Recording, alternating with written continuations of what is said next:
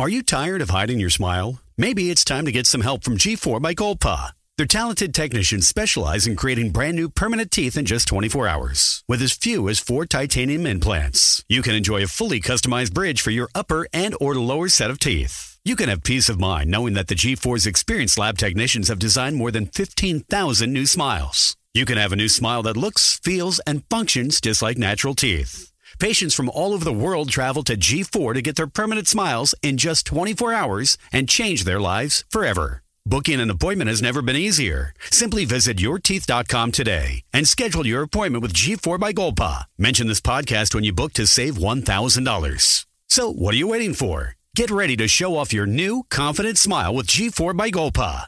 Visit yourteeth.com today and start your journey to a new, permanent smile in just 24 hours. G4 by Golpa. Powered by technology. Inspired by patience.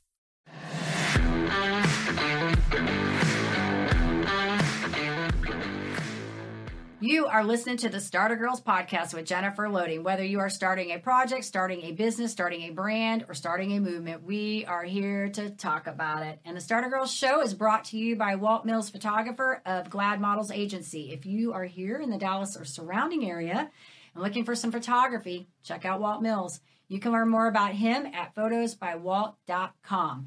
And with that, we're going to get things started. Today is a great day to be brave. You might as well start now. You have the power to change your circumstances any day you decide. Let today be that day. Rise up, be amazing, be you, do you. All right, friends, I am super excited to welcome my guest today, Jo Lamb, to the Starter Girls podcast. Hi. Hi. So I'm going to tell all the listeners a little bit about you real quick, and then we're going to dive into this. Yeah. 'Cause I know they're going to want to know about you kind of like I wanted to know about you, right? So Jo Lamb is the founder and CEO of Project Beauty. This Dallas-based 501c3 nonprofit organization strives to restore confidence in domestic violence survivors through teaching self-love and self-empowerment. As a domestic violence survivor herself, Jo has learned to turn her pain into power and is now on a mission to empower the women around her to remember their divinity, which merely means remembering to see themselves the way God does. Jo believes that every experience is a teacher. Having lived at a shelter herself, Jo uses those experiences to empower survivors by teaching them that their past does not determine their future. Some of the tools that Project Beauty uses to educate women about positive self-dialogue include journaling and affirmation writing. And I love that already. That is everything I talk about, why that is so important and what we do. And it's important for everyone, really, everyone. So I want to dive into this really quick and just, I don't say really quick, we have a little time, we can talk about this. But I want to dive into this because we all have a story, I feel like. They're all very different. And I feel like we never really just arrive there overnight. There's this progression that we go through that leads us to this whatever this passion, purpose, calling, whatever you want to call it is.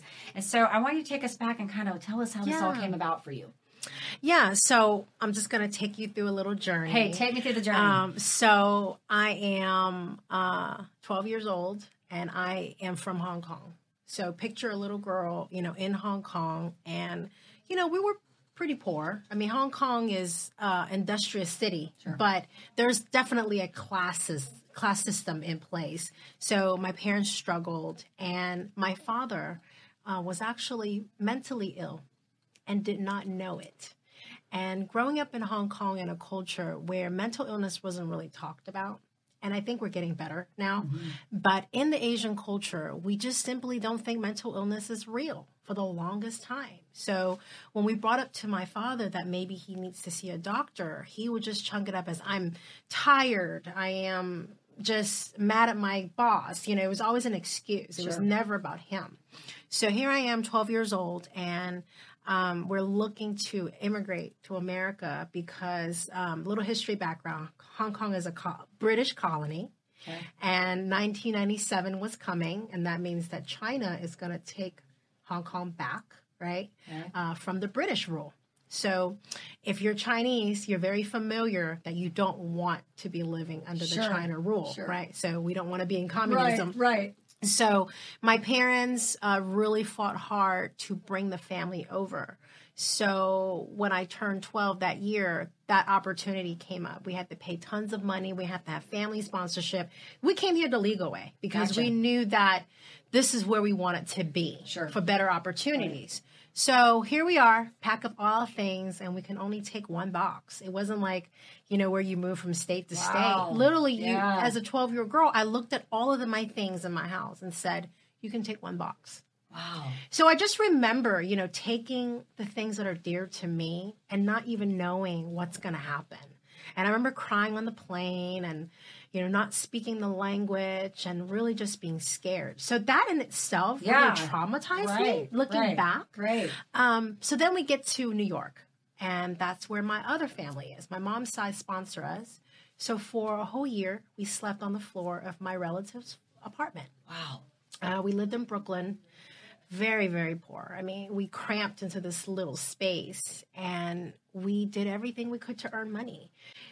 My life was not like a typical 12-year-old. My dad's illness got even more severe, right? When you multiply the illness with immigrating to a new country, not speaking the English, having his trade taken away. He was a very skilled plumber, owned his own business in Hong Kong, but when he came to New York, he worked in a restaurant, like most immigrants. So he was very unhappy, very, very angry, and the abuse just got worse. He would beat me and my mom every day. Wow. When I came down to Texas at 16, for a while things were better. And I thought that maybe this was our chance to change. Yeah. I look at my dad, I'm like, maybe finally I'll have my dad. He can come to games and live a normal teenager life. But it wasn't the case. That year, I made up my mind to run away after he nearly killed my mom. And so I ran away very shortly after that, thinking that I can save my family. So I thought money was going to solve everything. I took up jobs, and I had a plan that I was just going to come home and bring my sisters into my own apartment and my mom, but that wasn't the case. Right.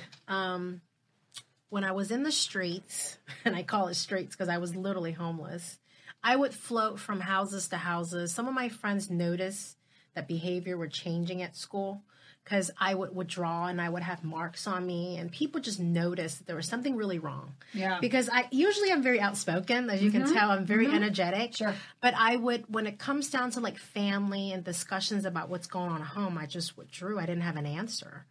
And so some of my friends would take me in like 2-3 weeks at a time, not really letting me move in, but just letting me stay there. So I couch surfed a lot. Then I met a boy. And what happens is when you're so used to trauma, the men that you're attracted to are going to resemble the same pattern that you grew up with. So the blueprint that I was taught about love is that love hurts, love hits, and love is it's going to hurt you. It's insulting. It's going to cross your boundaries, right? Which is not true. Right. So meeting this boy and him being my savior at the time, I immediately I just took hold of him, and I did not want to go anywhere else. He took full advantage of that and started manipulating me, brainwashing me. So over time, he completely took over my life. I distanced myself away from my family and friends. Nobody knew where I was. He was a really bad guy. He sold drugs. He had a reputation. But I thought this man loved me.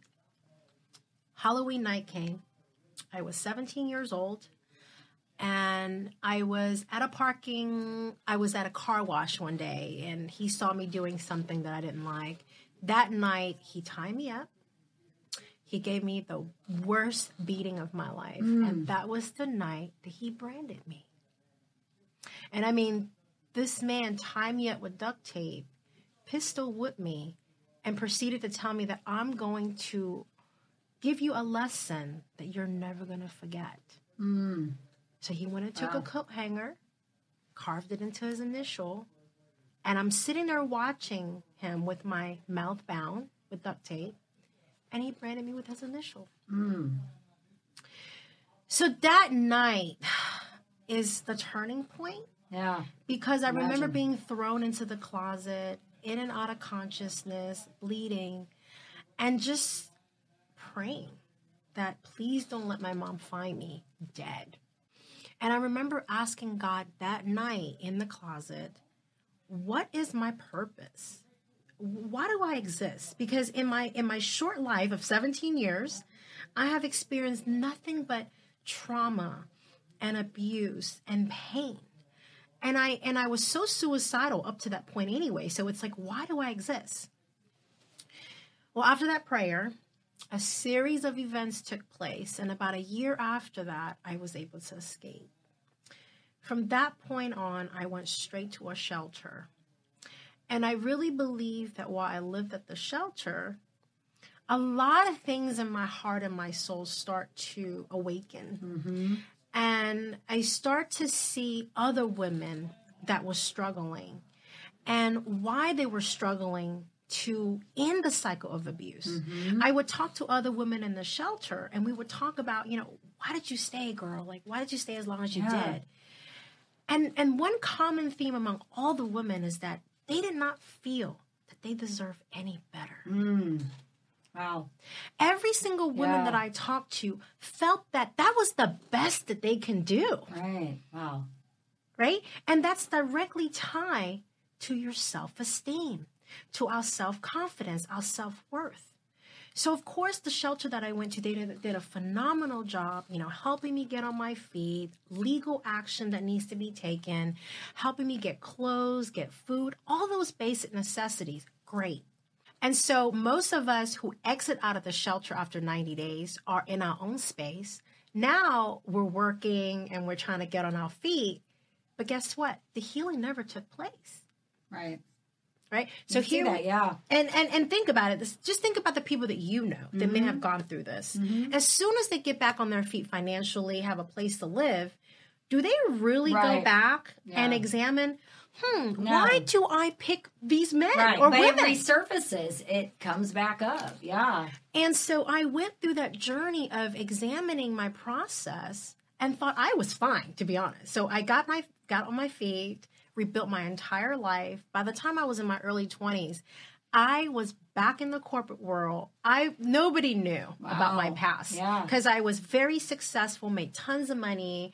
I was very ambitious. I knew what I wanted to do. But guess what?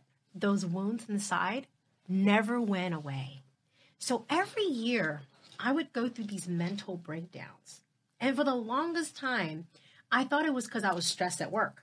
So I worked in a finance company back then among a lot of men, very high pressure job. So I thought it's just my stress. Then my therapist, my psychiatrist told me one day, Joe, I'm just going to have to tell you this. And I want you to look at me. You are depressed. You're a highly functional person. Right. With depression. Yeah. With depression. Mm-hmm. And I said, what? No. You don't. And he said to me, every year you come see me, you got to take these long breaks from work where you just lose it. Yeah. It's like we have these wounds and this toxic energy and these trauma that gets bubble up inside. And it's like every year, excuse my language, but my shit box just couldn't take it anymore. Right? It's a good way to put it. I like it. Like, that's what I explain to people is that each one of us have this box of shit. Yeah. And we, throughout the years, days, weeks, we cramp our shit in there. Somebody hurt you, somebody insulted you, cramp it in that box.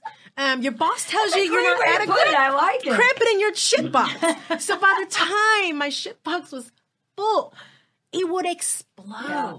And guess what? I'm left with shit. Yeah. I can't function. Right. I can't function at work. I couldn't carry on my relationship. I just broke down. My body just simply broke down every year. So then I thought, I stopped seeing the therapist. I said, yeah, whatever. Yeah. Like most women, they're like, yeah, whatever. I don't need to pay you $150. I don't need to pay you to tell me this. Yeah, I got this. I'm fine. And so then it kept going. And then I had my child. When you have a kid, what's really funny is that you then begin to really look at yourself. Yeah. Now, it can go two ways. You can completely ignore your past and just stay in your toxic energy. Right. For me, it was like another awakening moment, right? Because you look back at your life, and there are different moments where you're like, see, the universe is really trying to tell me that you need to fix this. You need to fix that box. You need to get that box cleaned up. Clean your shit up, right? And here I am ignoring these chapters until I had my son. He's 8. He just turned 8. And I remember I had to get off my antidepressants. And my doctor goes, Joe, I know that you've been taking this meds for a while, but by the time the 3rd trimester comes, you have to get off your meds. And I said, okay, I will. And she goes, just to let you know, most people who get off these meds will probably have a very severe depression once you have the child. So I'm going, great. And of course, just like he said, I suffer postpartum, severe postpartum, because I never cleaned out my shit. Yeah. So now you add on the baby. Right. Now it's like a lot of stuff. Yeah. And so I spiraled. I spiraled into depression and then went back to a therapist, got back on my meds. But a year in, I said, I'm fine. It was always I get good enough to just kind of on the surface to the world to look like I'm back in business, but never really healing the inside. Then the universe sent me another moment. Yeah. 2017, I was diagnosed with an autoimmune disease, rheumatoid arthritis. A lot of you guys may be familiar with lupus. This is the sister disease. Lupus affects your organs. Rheumatoid arthritis affects your joints. Right. So here I am, handicapped at the age of, I'm in my early 30s now, and I couldn't move, couldn't open my own water bottle. I couldn't drive. I couldn't walk. I had 2 boys at home that I could not take care of. That was my lowest point. I thought postpartum was my lowest point. I've had a chronic disease, so I know. Yeah, what did you have? Oh, I have a nerve condition in my face called trigeminal neuralgia, which is a very painful condition. So I understand. And it's invisible because people don't know that you have it. Right. So my point, not to diminish yours, I'm saying I relate absolutely to what you're talking about, being in a chronic condition that you can't free yourself from. And your health is probably, I always say, one of the absolute... If you don't have your health, you have nothing. You have nothing. Like, you have nothing. Because even if you got to go through something, if you have your health, you can at least fight. When you don't have your health, you can't even fight. You're just down. And I think that's what really made me feel like that was the lowest point. Because if I'm in bed all day. Right. Like, I can't even open a water bottle. Yeah. So, I mean. So, what did you do to get. What did you do? This was hurt. So, before my husband left or whatever, they would open the bottles in the house. Open everything for me. And that was my life. And so, then I got desperate. Right. Then I started looking into holistic modalities. Right. Meditation, yoga. I was like, at that point, I was like, whatever it takes. To make you better, yes. And that's when I really started my healing journey. I love it. When God, universe, source, whatever you want to call this, higher consciousness, when your life completely stands still, no job, no child, you cannot do nothing, you're now forced to deal with your shit. Absolutely. I love it. And that's what happened. And that's your story. No. And you know what's so interesting to me is that your story and my story are so different. We have a lot of resonating pieces because I can understand a lot of what you're saying.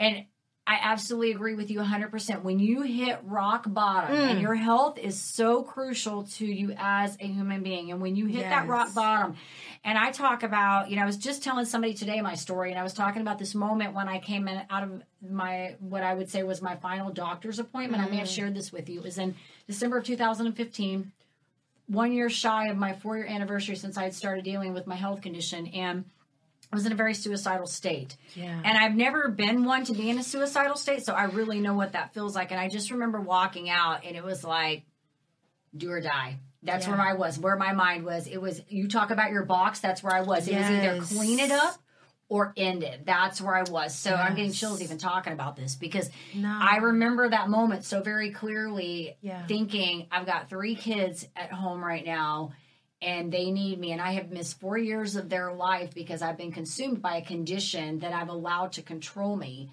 And so 100% I agree with you. When you hit the rock bottom and you get to the bare minimum and you realize, I've got to change something, you're open. You become a vessel to give me what I need to heal. And you recognize through that journey that it's not just about the diet. It's not just about the food. There is it's so interestingly, I was just on the phone with somebody last week who has this condition. So back when I found out about it, we didn't have Facebook groups. I didn't know anybody that had it. Oh my gosh. So I was just a unique bird out there that had this condition that nobody knew about. Like, how did you get that? Like, right? Hello, I don't know. And now I know all these people that have it. But she asked me, she said, what did you do to cure it? And I said, well, I could tell you all day long. I did a ketogenic diet for 22 months and that did it. Yes, that did get the inflammation out of my body, but there were so many pieces to that puzzle that I put in place during that time that were steps that just evolved over time. Because even when I came out and got off my medication, I wasn't still healed from it. I had been traumatized from having gone through this. Yes. I had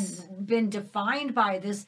I had lived 4 years in chronic, severe pain every day of my life, and I didn't know how to evolve outside of that. Right. It became your identity. Exactly. So 100% I get everything that you are saying, because it is such a journey that you go through, which I imagine is what led you to what you're doing today. Yeah. What you're doing today. So tell us a little bit about this really quickly. In 2018, when I had my massive awakening, Project Beauty was one of the ideas that I felt in my heart that I needed to act on. Right? It was up to this point where I'm like, okay, this is what I'm called to do. Yeah. At that time, I was working for Yelp. I did a lot of their marketing work, not the sales, the marketing. Yep. And I would host events throughout DFW, and we would partner with businesses. And so in one of those events, I told the salon owner, I said, how would you like it if we brought in women who actually needed this? Yeah. What if I were to go and bring women who are widowers, who've been through chemo, who are domestic violence survivors, just women who've been through trauma and can use the healing. She goes, you know what, Joe, I trust you. Go for it. With that said, I invited 10 women and hosted them that night, that following 2 weeks. And the energy in that room, and the women who cried and said, Joe, this was the best thing that we've ever experienced. I thought, this is it. Yeah. This is what I have to do. So honestly, no plan, never done anything in the nonprofit world other than just volunteer and, do committee work. But you know how when that calling comes, just like your podcast, just like your work, this is your path. Right. So immediately I started calling shelters, doing the work. I had no idea what I was doing, but I knew that it was the path, because every shelter that I went to, that I call, they were like, Joe, we were just talking about this. Yeah. We were just talking about how we needed this program. How soon can you guys come in? Yeah. So within 6 months, we had signed on 5 different shelters. And now we serve like 10 different organizations. But just thinking that in 6 months alone, every door that we knocked on, they said, we need this program. Oh, absolutely. I can see that, yeah. So what we do is we bring that beauty experience into the shelter, right? So we have 4 different programs. Okay. The first program is the Gift of Beauty, where we go into the shelter and we bring full-size makeup, self-care items that they can use on their own time. We want to teach women and children and the survivors how it looks for you to cherish yourself, to just do some self-care, because that's really the first step to honoring yourself, right? So then the second program that we do is the actual beauty day, where we come in, we bring estheticians, massage therapists, nail techs, all different beauty professionals. And we come in and we just set up the entire shelter like a spa. Love it. There'll be a facial station, nail station. And let me tell you, these women, most of them have never gone through these treatments. They were not allowed, or they just never had the resources. Yeah. And the person that walks in before the treatment and the person that emerges from the treatments is just unbelievable. You get 2 different people. The third program that we offer is the Angel Clinic. And what the Angel Clinic does is that we actually provide funding for anyone who has physical disfigurement from past abuse. So in 2018, when we were visiting Hope's door, a young lady walked into the room and she had a missing eye. Oh my goodness. Wow. And immediately I knew this woman has gone through some horrifying experiences. She didn't want to talk at first. She was very close, very to herself, like most people that we see. But as the makeup starts rolling out and people start getting their hair done, people let their guard down, right? Like when you go to a salon, you want to talk to your stylist. It's this universal language of beauty that everybody understands. So she began to lower her, wall and explain to me that she was pregnant when she was punched by her abuser. Oh my goodness. And he punched her so hard that she lost her eye and her hearing. Oh my goodness. So I said, what can I do to help you? She goes, well, I found a doctor who would do it for a reduced cost, the prosthetic eye. I just don't have the money. I said, you know what? We're going to get you those funds in no time. We raised all the money in 2 days. I love it. And we took this woman to the doctor and sat there with her as she was getting this eye put in. And then we gave her entire makeover process with the photo shoot, hair, makeup, all of it. Wow. So she can have a new start. So that seed in itself is what started the Angel Clinic. Gotcha. So since then, we've done tattoo removals. We've done scar revisions for branding that happens on sex trafficking victims. We get those requests all the time. We just don't hear about it. Right. Because we're not tuned into that. But there's so many women out there walking around right now, like myself, who have scars and tattoos from their abusers. So just imagine yourself starting a new life, and every day you got to look down at this tattoo with someone's name. Yeah, I imagine. How do you heal from that? Yeah. So the last lady that we help in our Angel Clinic, her name was Dawn, and you can read her story on our social. She had her tattoo removed finally, and she said, oh my God, after 8 years, I am finally free from this man. Yeah. And I just looked at her and said, oh my God, I'm just so glad that Project Beauty exists for that. Because we just don't think about that, right? And the last thing that we do is the trauma healing, where we bring in affirmation writing. We talk about journaling. We talk about art therapy. All of the channels in which we can allow someone to express their emotions without using words. I love it.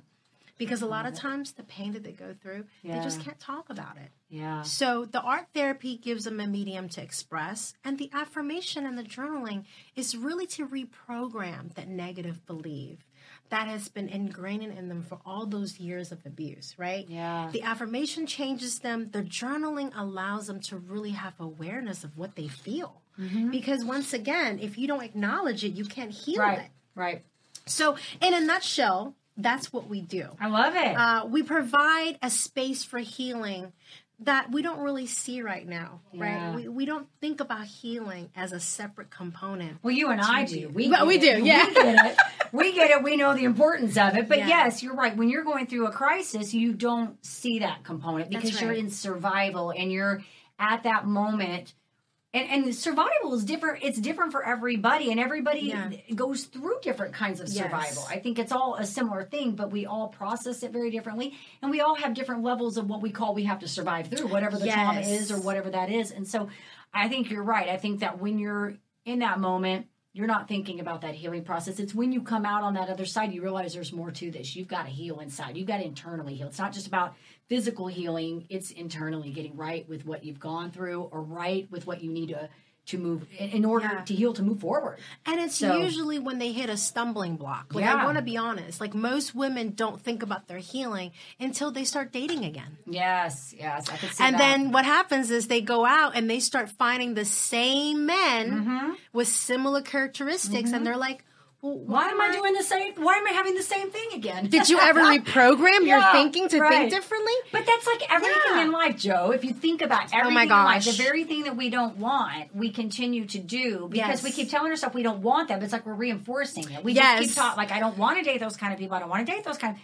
people. But you keep finding those kind of people. And it's until you start raising your level of expectation and your deserve level that you recognize, no, I don't have to have that in my life. But I think that's like everything. I think it's that way with jobs. I think it's that way with your circle of influence, everything. Like what you think you deserve, you will never rise above until you make that level for yourself higher. So your story is so incredible. Like, girl, we could talk about this forever. I love what you're doing. I love all of it. And I can't even ask you so many questions because I just wanted to hear your story and what you've got, how this all kind of came about, because I believe the story is what is important. And I think people resonate with stories. And, I think a lot of times that people see us with, and they see us on this outside and they don't really know. They see the limelight of everything. And they don't really know that behind all of that success, there is a story. There's something that's back there that had to bring you to that level.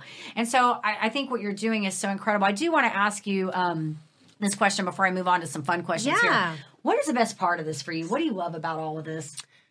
Seeing the transformation. It gives me pure joy. And you kind of touched upon that earlier. So Yeah. I definitely can see that. I think people, when they ask me that question, they expect me to give some really whirly answer. Oh, I love it. want to give world peace, and Yeah. and that's great too. I'm not diminishing Right. that. But I really believe that when you do something, it has to be for your own joy, because you don't need anyone to motivate that. When I get up in the morning, girl, I cannot wait to get up out of bed to go change love the it. world, I love because it. my own joy and my own Yeah. purpose perpetuates that. If we're doing it for anything other than our internal reasons, if we're doing it for external reason, at some point that's going to sizzle out. 100%. I love it. You just like spot on. Because you're working from a purpose and a passion. And that's what I call flow. When you get into Zoom, Love it. Is it not awesome? When Flow. you get in your purpose and your passion, your Yes. calling, you are no longer forcing energy. You're working with what you love to do, your gifts and your talents, and you wake up excited. You don't And you're wake magnetic. Exactly. And you don't wake up thinking, when's Friday? Because that's when I'm getting paid, right? You're thinking, I love this day. Like, Yes. it's so funny we had this conversation, because just yesterday I got up in the morning, and I may or may not share this with you. My husband's an engineer. He's very serious. When we talk about like the DISCs. Really? He's like the opposite of Yes, you. complete opposite. And so yesterday morning, he was in a hurry because he rides his bike to work in the morning. He's got to be out at 7 o'clock because he's got to go. I'm like, this is so much work. Just get showered and go to work. You got all that going on. And I have a lot to say. Like, I just have a lot to talk about. And so yesterday, he's eating his eggs, and I'm like, something good's going to happen today. And I said that to him. I said, something magical is going to happen today. I don't know what it is, but something's going to happen. feel it, yeah. And I know he's over there thinking, how much money is this going to cost me? And I'm always like that. I'm like, who am I going to meet? What's going to happen? Yes. How am I going to use my influence on somebody? How is somebody going to impact my day and make my day better? And how am I going to be able to make somebody else's day better? That's so right. I love what you're doing. We got the Yes. energy flowing. So I got to ask you a couple fun questions, because you got it going on. But these are my fun rapid fires. I got to let's do throw it. these I at love you really these. quick. I love these. So morning or night person? A night. Okay, I wouldn't have known that, but yes, you got it going on. That's why your energy's all going right now. We're getting close tonight. I'm going to be tapping out in about 2 hours on you. I'll be going downhill. All right, cat or dog person? Ooh, dog. Dog? Do you have a dog? I don't anymore. Okay, but you like dogs. I do I like them all. I have everything. So It's I hard wouldn't to be able to answer that, choose. because I'm like, I got cats, I got dogs, I got rabbits, you got my son. I Like, if like you have a boy, you got animals. like all kinds of things, you know? Yeah. So, all right, and Joe, what would you say is your favorite food? Sushi. I like sushi too. We need to go have sushi. Let's do that. I love sushi. Let's do like it. that. Sushi and chips and salsa are like my Oh two. yeah, I can eat those probably every day. Me in too. queso. Yeah, we don't even need anything else. We just rotate that. And then every once in a while, I'll throw some custard in there, and I'm good. Like, mix that in the middle. We got it. All right. And if you were on a deserted island, I was going to say Okay. dessert. I was going to say Dessert. I was like, got- oh, that we got sounds custard good. and dessert. If you were on a deserted island, you have your food, so you can have your basic things. What would be the one thing you'd have to have with you? Chapstick. Chapstick. That's good. I've not had anybody say chopstick. I cannot live without my That chapstick. is so. That would drive me crazy if I didn't have something to moisturize my She's lips. like, I got on my chapstick. It's so funny. Before water. That's good. Well, your lips will be hydrated. They're going to stay hydrated, right? I love it.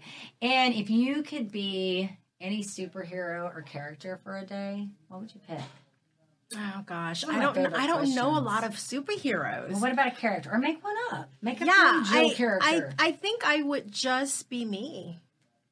I would still be me. I honestly feel like I'm a superhero every day. I like that. You know, because we I think that's good. You're owning your superpower. I am. I feel like I'm a superhero every day love because it. love is my superpower. So I don't think I want to change anything. I love that. You are incredible. I admire you. Your story is just you. so impactful, and to be able to come on the other side of that. And I know when I was writing my book, and I didn't disclose I have not disclosed everything in my book. There was trauma that we went through with my daughter during that time. There was a lot of other things that I won't, and I respected her privacy was part of the reason I did not disclose that.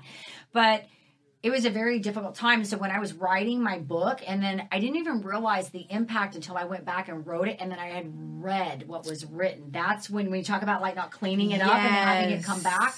That was when I remember sitting and reading that and looking at that and going, wow, that was hard. Like, that was so hard. You know what I mean? Oh my gosh. But gosh. now I look at it and I think back, and I think, somebody asked me on another podcast, she said, Do you feel like you had to go through a crisis? And I've been through a lot of crises, because I feel like there's some of us that have to learn a lot of lessons to be able to have that. It's the hero's journey, girl. Yes. That's what it is. And some of us are very stubborn. You know, we got to dive in. We got to have a lot of crisis before we come on that other side and be like, you know what? I think I'm done creating crisis for myself. I need to help other people.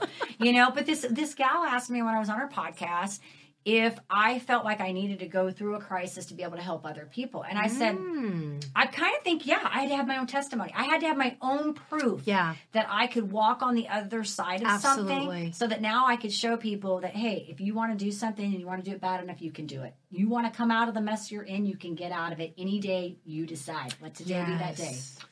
That's where that mantra comes from.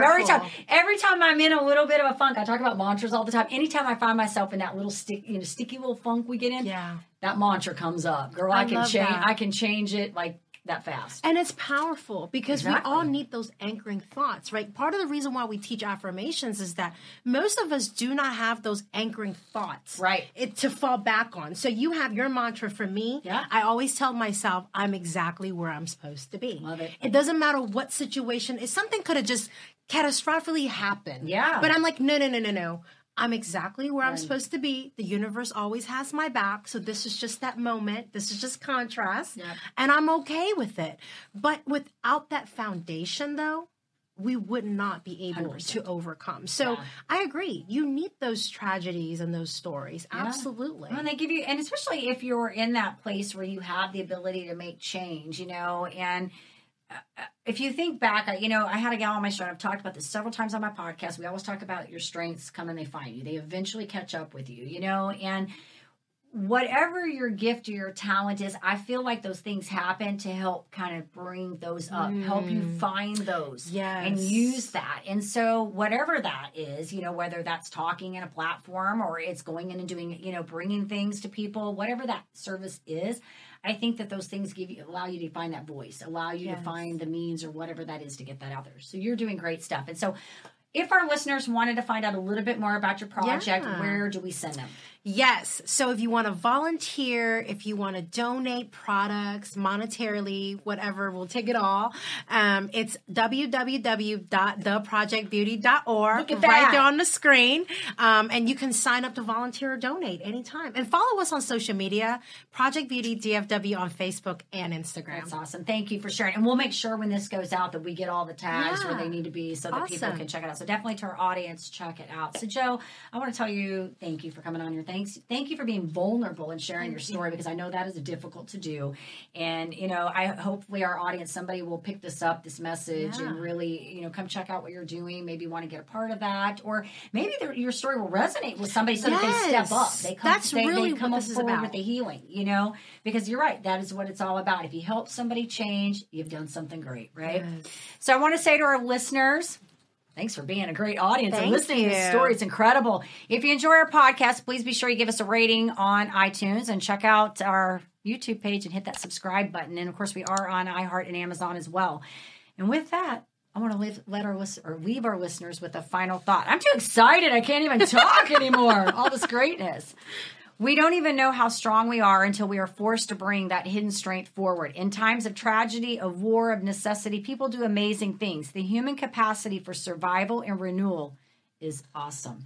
And that is by Isabel, I want to say Allende. I love Isn't that great? It fits so perfectly with what we're talking about right now. So to our listeners, you guys be safe, take care, and be kind to one another. We'll see you next time. Bye.